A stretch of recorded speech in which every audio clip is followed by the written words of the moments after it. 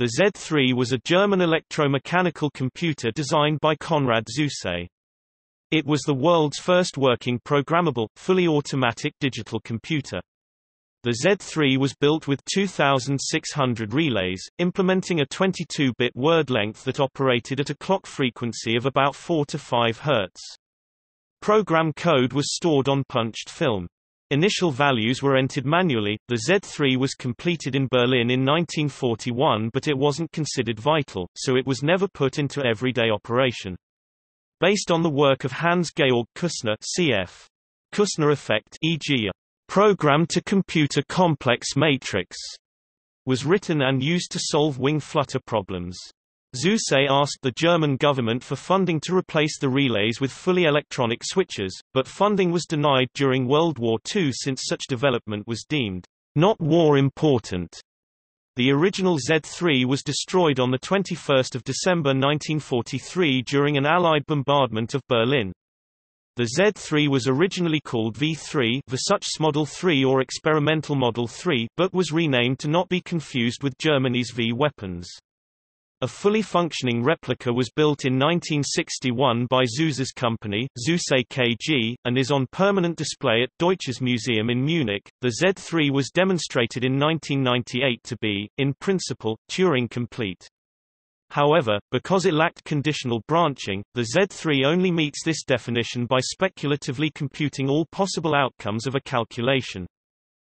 Thanks to this machine and its predecessors, Konrad Zuse is often regarded as the inventor of the computer.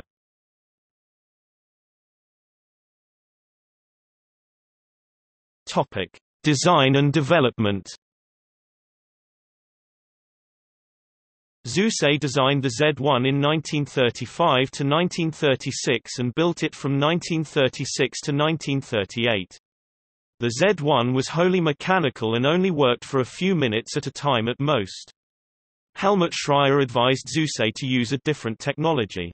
As a doctoral student at the Berlin Institute of Technology in 1937, he worked on the implementation of Boolean operations and, in today's terminology, flip-flops on the basis of vacuum tubes. In 1938, Schreier demonstrated a circuit on this basis to a small audience, and explained his vision of an electronic computing machine, but since the largest operational electronic devices contained far fewer tubes, this was considered practically infeasible. In that year, when presenting the plan for a computer with 2,000 electron tubes, Zuse and Schreier, who was an assistant at Professor Wilhelm Stabelin's Telecommunication Institute at the Technical University of Berlin, were discouraged by members of the institute who knew about the problems with electron tube technology. Zuse later recalled, "They smiled at us in 1939, when we wanted to build electronic machines. We said, the electronic machine is great, but first the components have to be developed."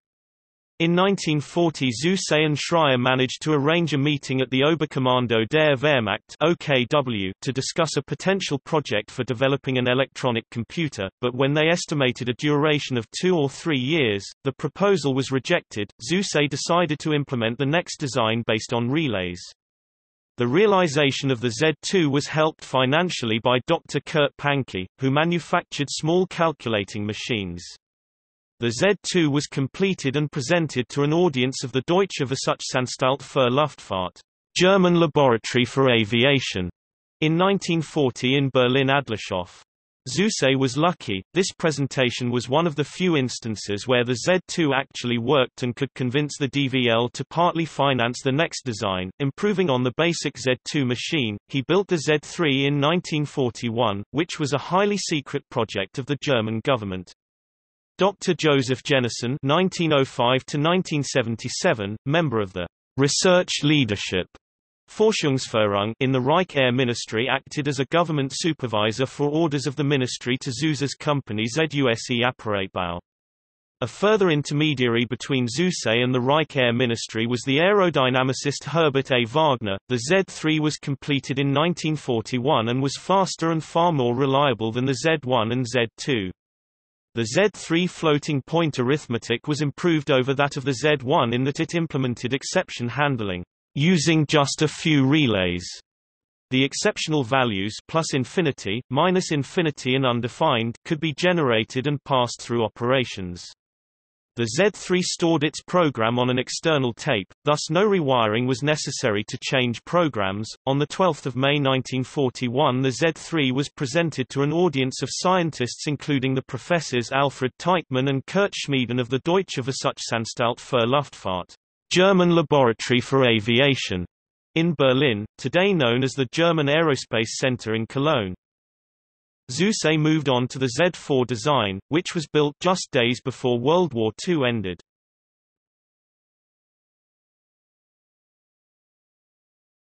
The Z3 as a universal Turing machine. It was possible to construct loops on the Z3, but there was no conditional branch instruction. Nevertheless, the Z3 was Turing complete. How to implement a universal Turing machine on the Z3 was shown in 1998 by Raúl Rojas. He proposes that the tape program would have to be long enough to execute every possible path through both sides of every branch. It would compute all possible answers, but the unneeded results would be cancelled out, a kind of speculative execution.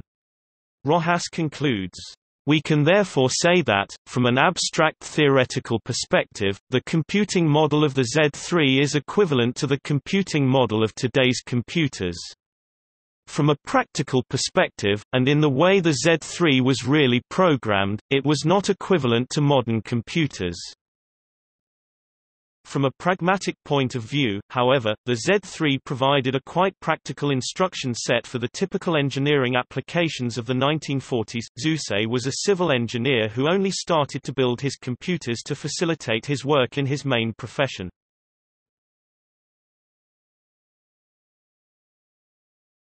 Topic: Relation to other work.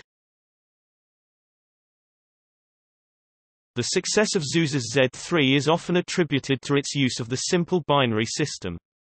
This was invented roughly 3 centuries earlier by Gottfried Leibniz. Boole later used it to develop his Boolean algebra. Zuse was inspired by Hilbert's and Ackermann's book on elementary mathematical logic, cf. Principles of Mathematical Logic. In 1937, Claude Shannon introduced the idea of mapping Boolean algebra onto electronic relays in a seminal work on digital circuit design. Zuse, however, did not know Shannon's work and developed the groundwork independently for his first computer Z1, which he designed and built from 1935 to 1938. Zuse's co-worker Helmut Schreier built an electronic digital experimental model of a computer using 100 vacuum tubes in 1942, but it was lost at the end of the war.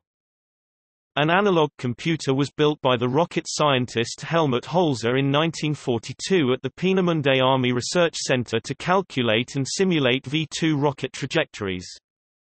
The Tommy Flowers-built Colossus 1943 and the Atanasoff-Berry computer 1942 used thermionic valves, vacuum tubes, and binary representation of numbers.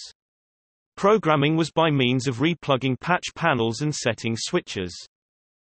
The ENIAC computer, completed after the war, used vacuum tubes to implement switches and used decimal representation for numbers.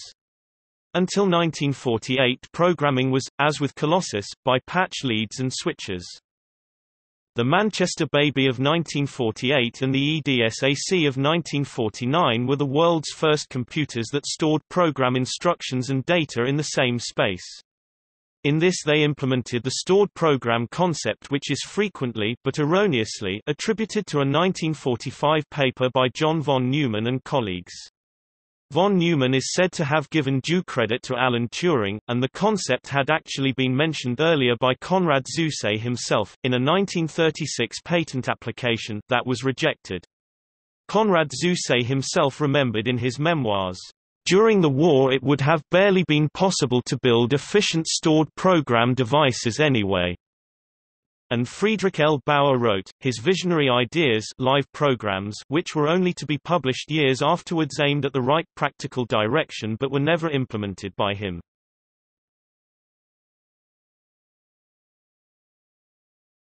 Topic: Specifications. Average calculation speed, addition 0.8 seconds, multiplication 3 seconds. arithmetic unit, binary floating point, 22-bit, add, subtract, multiply, divide, square root. Data memory, 64 words with a length of 22 bits. Program memory, punched celluloid tape. Input, decimal floating point numbers. Output, decimal floating point numbers. Input and output was facilitated by a terminal, with a special keyboard for input and a row of lamps to show results.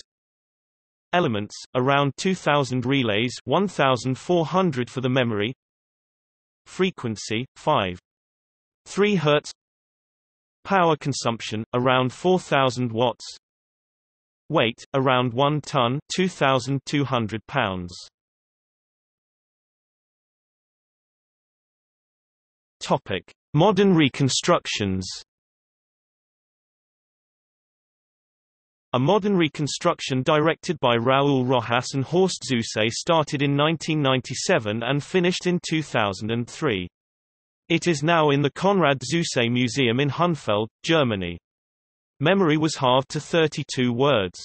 Power consumption is about 400 W, and weight is about 30 kilograms (66 pounds). In 2008, Horst Zuse started reconstruction of Z3 by himself. It was presented in 2010 in the Konrad Zuse Museum in Hunfeld.